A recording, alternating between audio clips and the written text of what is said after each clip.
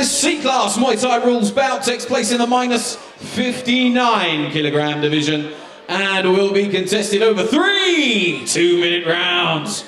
Introducing to you firstly in the black corner. At yesterday's weigh-in, he scaled 59 kilos exactly. Representing Fight Factory in Old Street, London, it's Tyler Hurricane Hogan!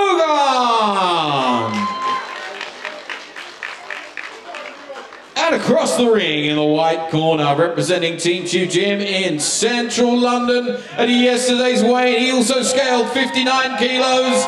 It's Patel! Bout number 2 of the evening then, Tyler Hogan, black gloves, red and black trunks. Liam Patel, black trunks, white gloves. And a real fan base here. Great reception for him before we get underway. 3 2-minute rounds.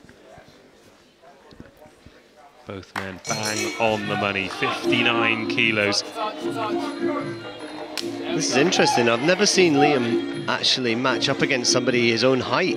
At 59 kilos, Liam is an absolute runner bean, and he's so tall and long-limbed at the weight. This should be really interesting. Yeah, they've managed to find another one. Oh, nice. Liam Patel looks to get that right foot to work early. Lovely clinch from Liam there. He works around the side, hand across the face, pushes his opponent away. It's really good clinch work, this guy. He long knees you from about 6 miles away as well with those legs. Is that an early attempt at a Superman punch there from Tyler Hogan? Just out of range, lands a nice left to the body, but then gets tagged by the kick on the way out. One thing that scared me a little bit is Tyler's hands are very low and Liam's legs are very long, and he kicks high very fast. Well, good head movement early on from Hogan. Yeah, but we're in round 1 and his gloves are around his waist. They go between his shoulders and his waist, which is a little bit of a concern for me. It's interesting, they're similar heights, but have a look at the waistbands for both. Patel a lot longer in the legs than Tyler Hogan. Lovely knees there. 90 seconds of the opening round gone. Hogan southpaw there. Liam will switch between both, but is predominantly an orthodox fighter. So you'd expect to see him circling to his left and using that right kick against the southpaw.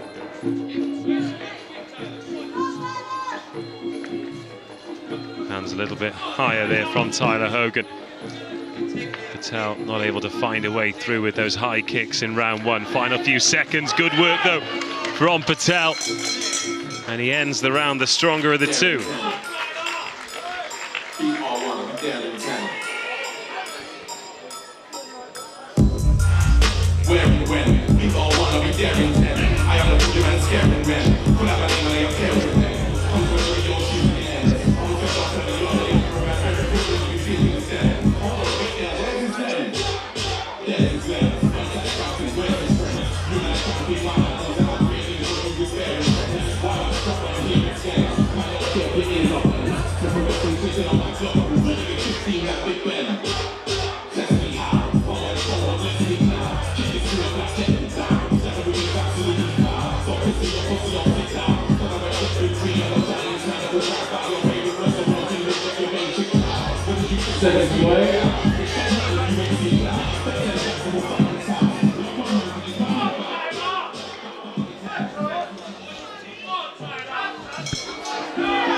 Beautiful long knees there from Patel.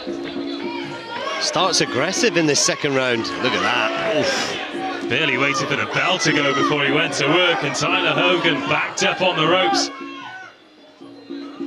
Already taking some punishment. The referee steps in to separate the two. Hogan did well there to use his forearms to keep Patel at bay, but those knees were damaging. It's like a silent assassin. You don't realize how much it takes out of you, but they were really finding the mark there. Nice block from Patel. Looks really dangerous with the high feet, doesn't he? Yeah. And we were just saying to each other, weren't we, that Patel seems to be growing in confidence, and every fight he gets stronger and stronger. Be interesting to see when he goes up to B class, when they feel he's ready. It looks very relaxed, and that is often the sign of a confident fighter, isn't it? Not letting the lights or the crowd or the occasion affect you. As Hogan tries to go high himself, not quite in range. Nice shot from Hogan there. Does look handy with the fists as Patel comes over the top. Looks to put the leather to work himself. Yeah, he's doing some good work there. Look, that's what I want to see from a southpaw. Hogan stepping to the right like that. Yeah, nice right hook as well. But Patel does really well to just work while he's looking. Sometimes you see people like looking for things, like Hogan looks like he's looking for the shot, whereas Patel's picking away the whole time while he's doing so. It's a really important thing to do. Patel gets there with a punch first, this time nice 1-2 as well. Sends Tyler Hogan back. Does seem to know when to get out of range though, Tyler Hogan, until he catches that one just...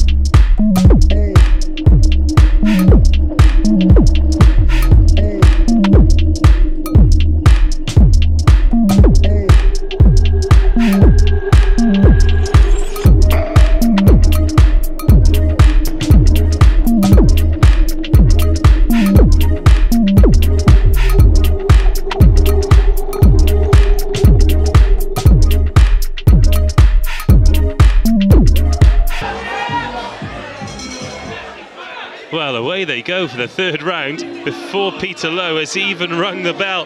Liam Patel flying out of the gates again. This time Tyler Hogan comes to meet him right in front of our commentary position. Lovely work there from Patel, just using the shin across the rib cage.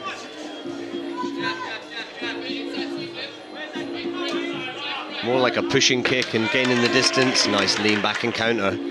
Some good skills shown by Patel tonight. I'm impressed with Hogan as well. Very game.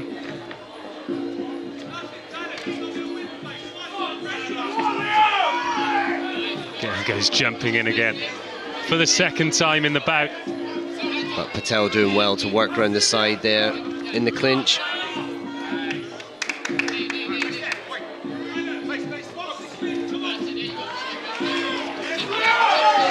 This time it's Patel that wins the exchange with the gloves.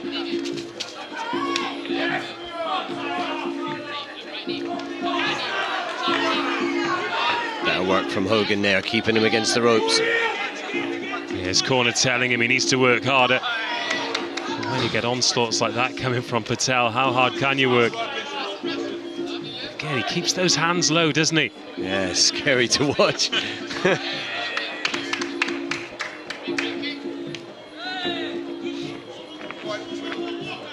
Final 30 seconds of the bout. The thing with Hogan is when he retreats back in a straight line every time. He just takes one step straight backwards, so Patel knows where he is all the time. Watch, there's the step back. Every time he just goes straight back. I'd like to see him taking it off at an angle a little bit, where it'd be harder to read. Final few seconds then, Hogan lands that left hook. Patel comes forward again. Oh, Lovely and then work. the right hand straight through the middle to end the bout. Great little matchup there. Two very game fighters, but Patel putting in a good performance for me. I'm impressed.